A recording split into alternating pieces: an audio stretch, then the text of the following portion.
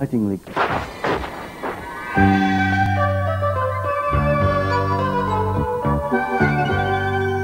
BBC One's Christmas package brings you comedy from a special Last of the Summer Wine.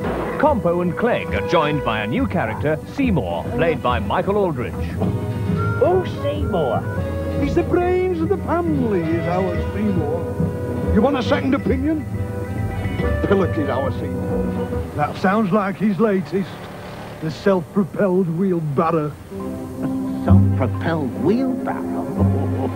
Dog, I'll give thee 6-1 that this Seymour could turn out to be a right tulip. Oh, Wesley, can't stop the house.